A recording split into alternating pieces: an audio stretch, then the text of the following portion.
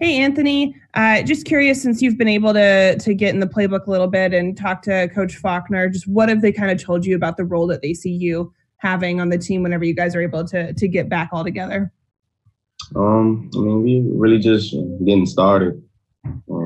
With day one being yesterday, so it's hard to really tell you guys what my expectations are. But for speaking, for me personally, I feel like we're gonna have to be able to know everything, come in and know everything on the special teams side of the ball, like offense side of the ball, catching out the backfield.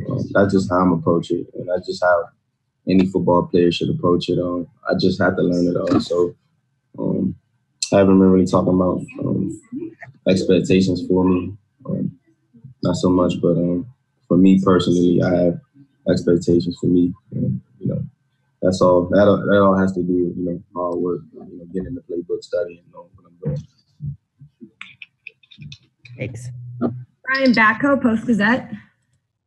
Morning, Anthony. Thanks for jumping on here with us. I know there was a clip last year of you talking a little bit about Devin Bush's trash talking abilities when you faced each other. And when you got drafted by the Steelers, he kind of tweeted you right away that the past is the past. Is there anything more to that little story there, or anything you can kind of tell us just that you might remember from some of those meetings with him head on in the B gap? I've been, watching him play for a long time, even before I stepped on the field. He's been dominating. He was a guy that dominated college football as soon as he stepped on campus. So always been a fan of his game. When I actually got to play him against Michigan, my redshirt freshman year, I just remember him just flying around, just talking to me the whole game. I remember the play that he tackled me on. And he said that I couldn't mess with him. And then he started laughing, and I started laughing and went back to the huddle. I feel like he's a good person, because after the game, he came up to me, man, and he was just saying how much he respected my game, and he told me to keep working hard. And that meant a lot to me, coming from a guy like that. You watch him play, the nastiness he got in his game, and he played that position how it's supposed to be played in college and in the NFL. So I'm excited to be this teammate. Definitely excited, Matt, you're going against him. So you didn't give anything back to him then? Say it again? So you didn't give any words back to him then? You just kind of took it and moved on? Yeah, I just kind of took it and moved on, man. I guess it was kind of like my welcome to college, So yeah, I just took it and moved on, man. But that's a part of the game, like the trash talking and stuff. Like it never gets to me. Like I said, when he said that, we both just started laughing. Like, that's what football is all about, So, thank you, Anthony. Yeah. Jeff Hawthorne, 93.7 The Fan. Hey, Anthony. Reggie Bush has come out and compared you to Le'Veon Bell. I wondered if you've heard those type of comparisons and what you think about wearing 26 with the Steelers. Yeah, I definitely heard. I seen what Reggie Bush said. Definitely means a lot coming to him, but at the end of the day, I haven't played a down in the NFL yet, so none of that really means too much to me, because I had to go out there and I had to get it done. And just me wearing 2-6, I always been a big fan of Le'Veon Bell. Like he's always been the best running back in the league to me.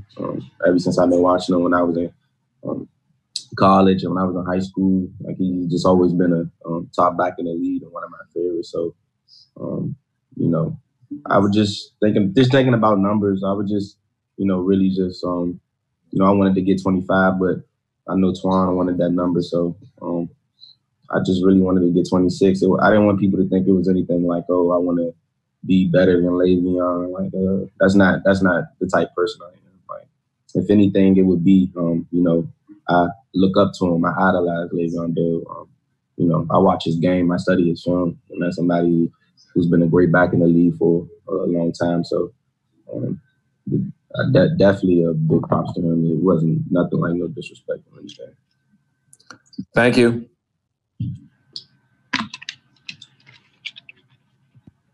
The Athletic.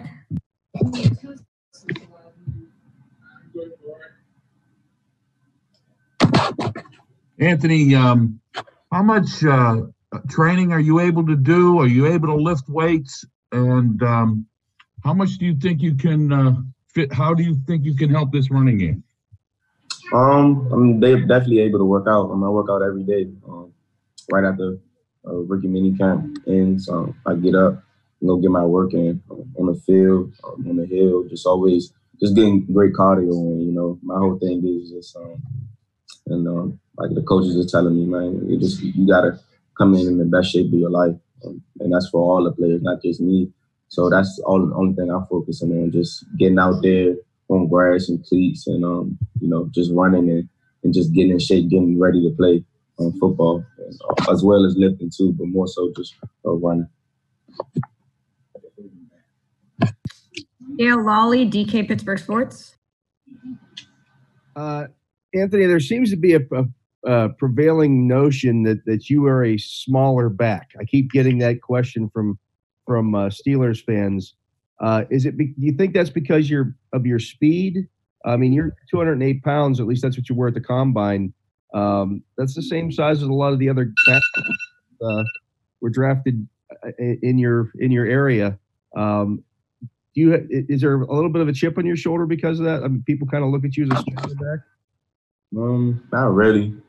I know I'm not the only small back that has played in the NFL. People want to look at me like that. So ultimately, it really doesn't matter to me. I done seen all types of size of running backs playing the lead and get it done. So ultimately, it's just about how bad you want it.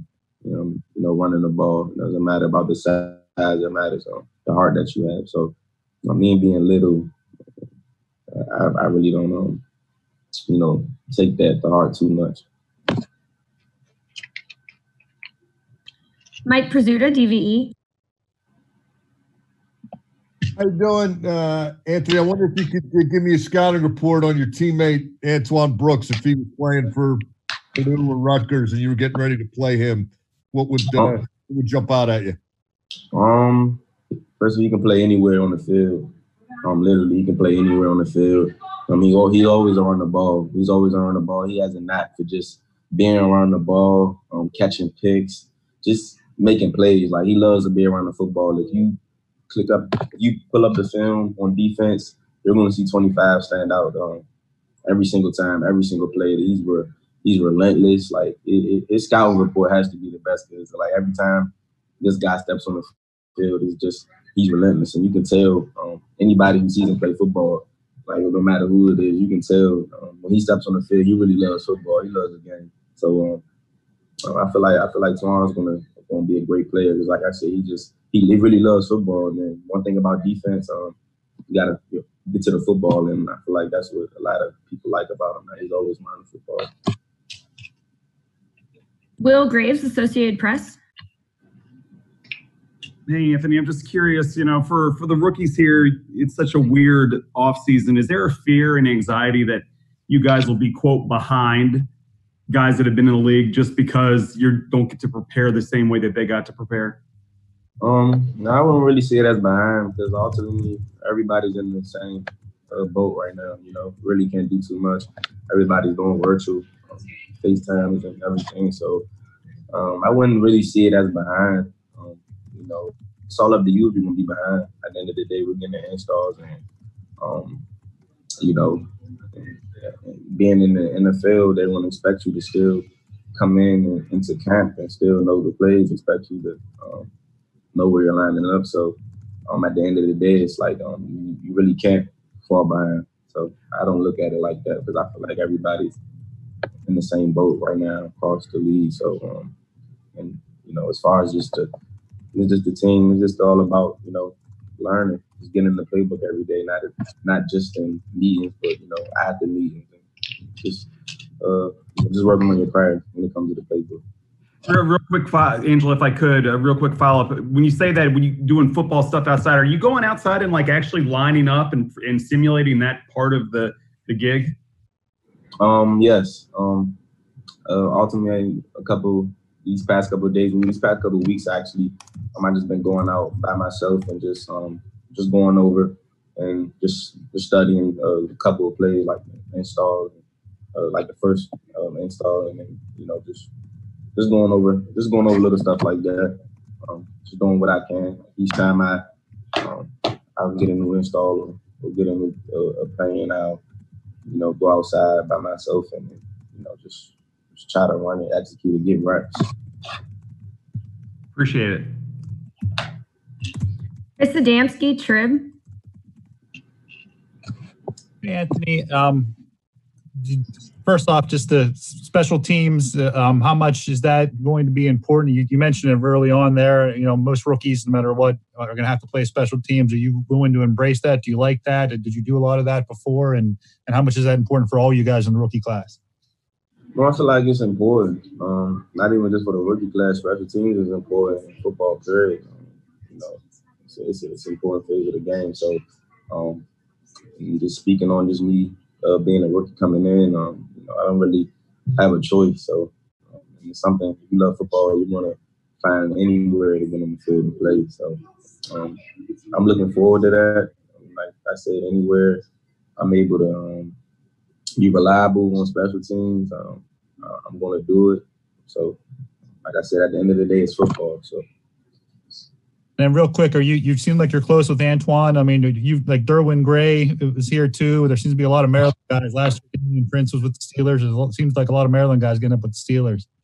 Yep, but a lot of Maryland guys, man. Definitely was happy to get drafted. Indeed, Derwin called me and was just congratulating me. He's been like a mentor to me in college, somebody that I always went to for questions and just ball. So I'm happy that I get to do that again at the professional level. Thank you. Jacob Klinger, Penn Live. These are the last two. Hi, Matt Canada is new to the Steelers as well. And I was wondering if you could give, teammates and other people an idea of what to expect from him as a coach and the ideas he might bring to an offense. Matt Canada is one hell of a coach. Actually, one of my favorite coaches I really ever had. Left a big impact on me when he left Maryland. He showed, how he cared, not just for us on the field, but he showed how he cared for us and for me.